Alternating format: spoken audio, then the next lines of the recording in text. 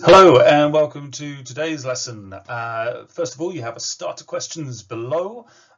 Please write your answers in full sentences.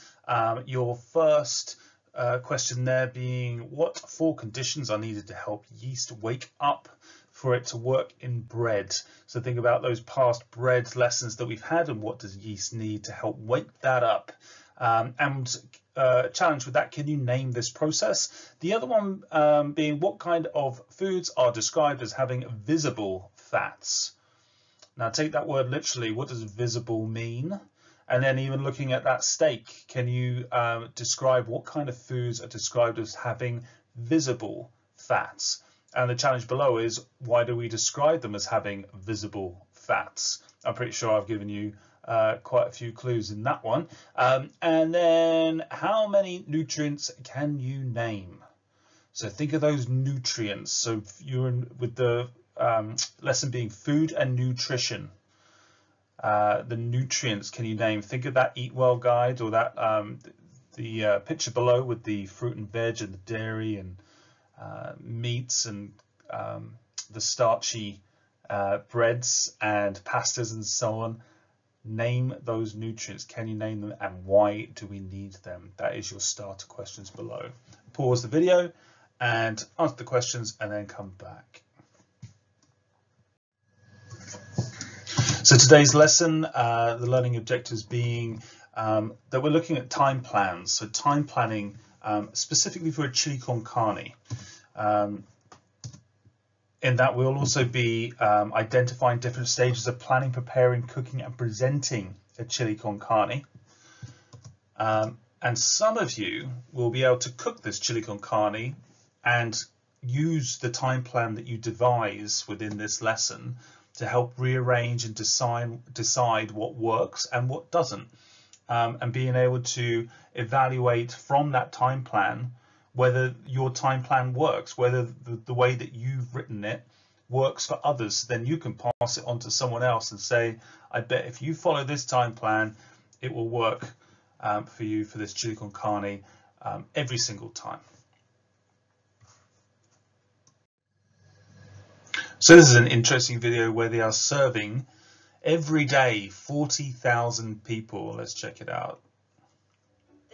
Sounds like when 3,500 people are eating together. And another 3,500 and another. In total today, the Shirdi Sai Baba temple in Maharashtra, India will serve lunch to at least 40,000 people for free. And this happens every day, 365 days a year.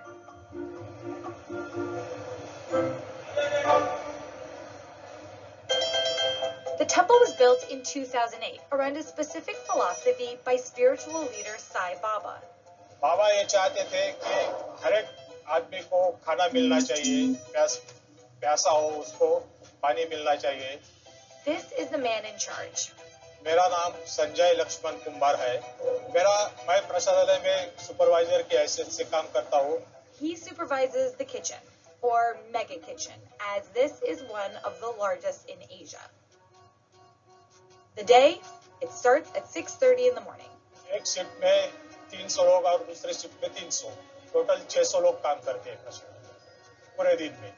प्रसादालय सुबह 10 बजे शुरू होता है, रात को 10 बजे बंद होता है. Some people are cooking vegetables, some clean utensils, some are responsible for the bread. You get it. Every day the meal is different, but the ratio is always the same.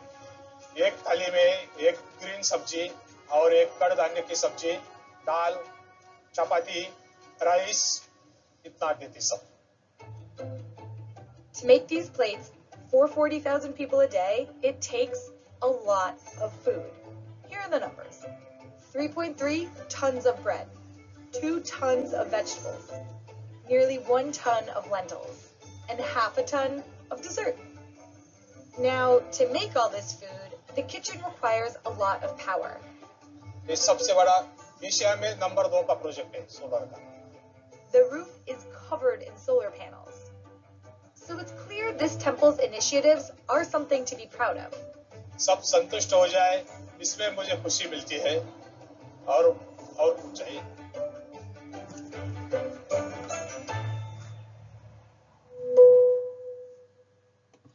So isn't that amazing? So the reason why we showed that video is that if anything were to go wrong within the cooking process, or if anything was left out, if there was no planning after that, well, during and after, and all the planning that went into all that food, something will go majorly wrong and someone is not going to eat. 40,000 people is a lot of people to feed, and if something were to go wrong in the planning, it could all go wrong for people wanting to eat. So in order for a chef to cook his dishes and be ready for service on time, it needs to be prepared and cooked on time and within reason. So if food is prepared and cooked too early or too late, the quality either way will deteriorate. If the food will deteriorate the food, it may be cold, maybe too hot, and so on. Loved a bit of Gordon Ramsay there, and these examples here of how food can just be rushed or mismanaged. So there you've got broccoli and I think it's mash and some steak, but it doesn't look good. There's no presentation really to it. Undercooked burger, I don't know what that is. Undercooked chicken, and again something with beans. I do not know what they have put with that, but what I'm trying to give you a visual here is without planning and without due process, you're going to end up with dishes that look like that, which we do not want in food, and no one wants to really eat something like that at the end of the day. So what is a time plan? A time plan is a set of instructions for you and others in order to prepare, cook and serve food consistently. So in order to ensure food is cooked and served promptly, good time planning is essential. What we're saying here is that what goes into the planning for foods and when they are being cooked is essential in terms of restaurants, even cooking at home. If you just want nice meals, it's always good to put that planning in there. A good example of this right now is using recipe books. You look at recipe books, open that up. That's essentially a time plan that has been devised so that it is fail-safe. It's using all the elements of a time plan within a recipe, so that then that has been handed down so that some other people and yourself can cook that meal without it, fingers crossed, going wrong. There is an attachment for your time plans on Show My Homework. So if you have a printer, print them off. Otherwise, you're more than welcome, or I would advise, to draw 3 columns on your time planning sheets, which I will show you how that's going to work. There are 3 columns. There is time, order of work, and special points. Why do we need a time plan in food and nutrition? So a time plan is used to ensure that you are organized, so that when you're cooking these recipes then can be cooked by yourself, or again and again and again without them going wrong, and by someone else. And the main points in a time plan are that each stage of preparing to presenting the dish are in chronological order, meaning that it's in the right time frame. So it's going from, it's running in real time. So chronological, yeah. So it's going from 9 o'clock, 9:01, 9:02, 9:03, etc. The timings from each stage of the dish is important. Food safety notes for when storing, preparing, cooking, presenting your dish. And general kitchen knowledge is also involved in a time plan. So explaining, for example, the process of fermentation when making bread. So how does that yeast work? So not only to show that you understand how that works, but showing someone else who might not have too much of an idea, you're then saying to them, this is how you do it. This is how it works. This is a GCSE time plan example. So this is what you would be doing or gearing up towards in GCSE food and nutrition when you do your 3-course meal, depending on the criteria that you're given. So your first column, I'm just going to reiterate with the columns. So the time area, time column is should indicate the beginning to the end of the dish or dishes being made and how long that dish takes to make. So it's usually best to start on the hour rather than use a random time, because that makes it harder to work with. So what I mean there is either start at 9 o'clock, 10 o'clock, 11 o'clock, or 9:30, whatever, but don't make it too hard for yourself. For example, they've started this Timeplan started at 10 o'clock. Then they got to 10:15, they got to 10:20, 10:25, 10:35. So it's quite a simple time plan. So they're not going into 10:48 and 3 seconds. Yeah, so keeping it, tidy-ish, but in good order, let's say. Speaking of order, this is your second column, so your order of work. And this is the method part within the recipe that explains what you're doing. So it's kind of like you're talking about it, but you're not going into too much detail. It's like a method.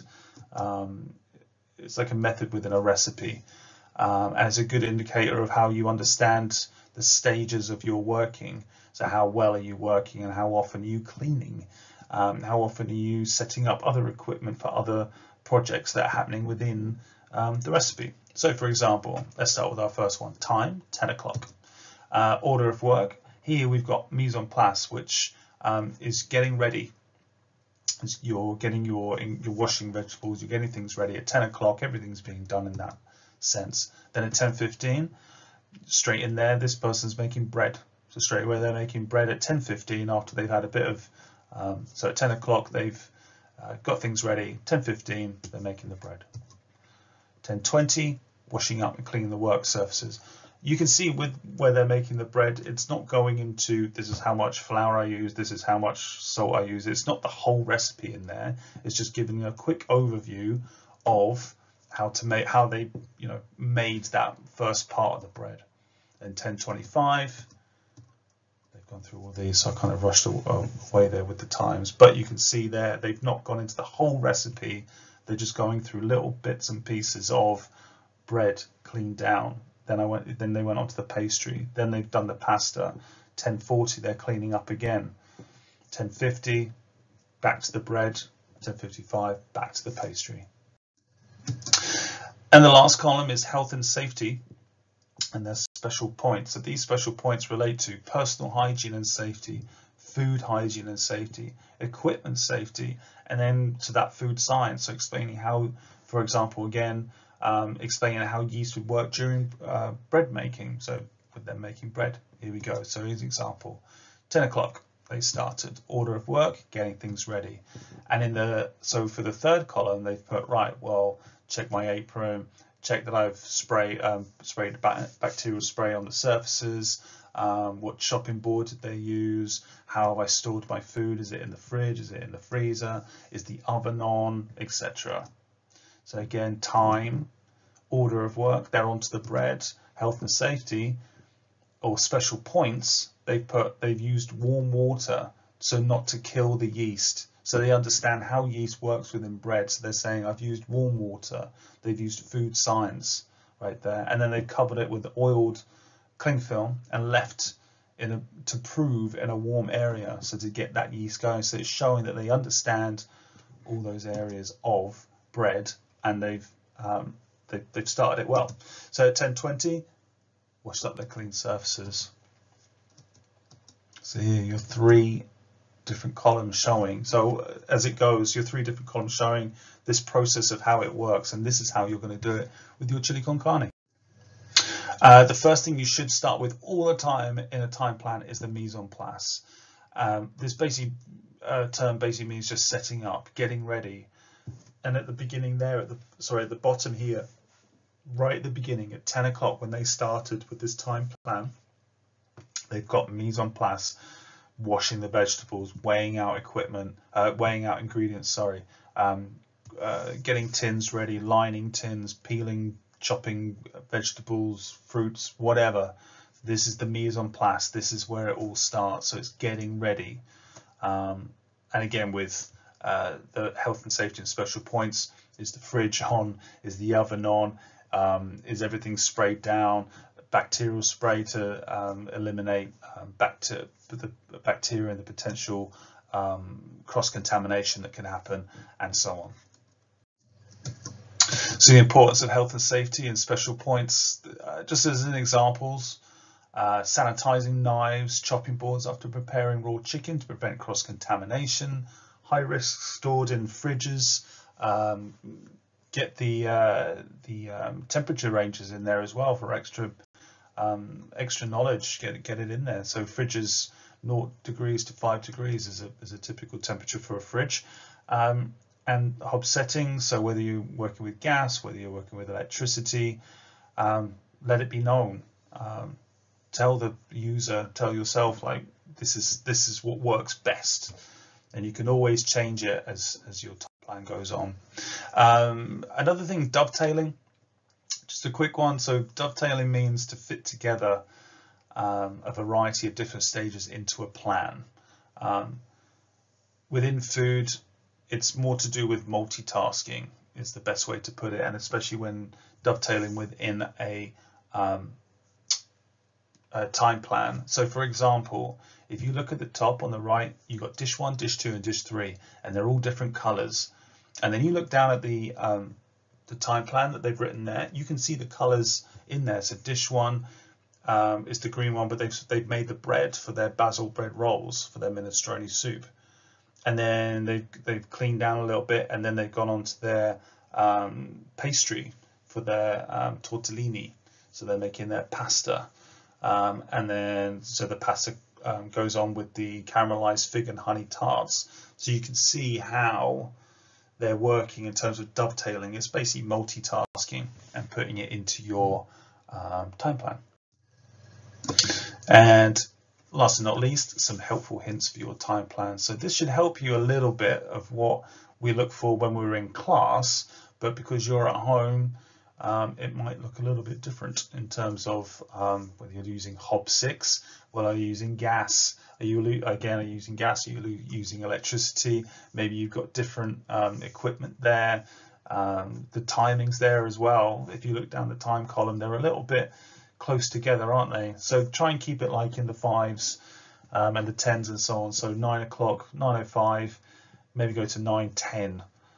Instead of 9:07. Do you see what I mean? So you're keeping it nice and simple and keeping it to that chili con carne, making sure those 3 columns are in there, and then hopefully going away and making it by yourself using your time plan, and then changing it where needs be to make it even better. Thank you very much, Year 8. Let me know how it goes. Send those pictures in. Send me your time plans by the end of the day, and anything else you need. It's all on Show My Homework for you to get back to me. Thank you very much.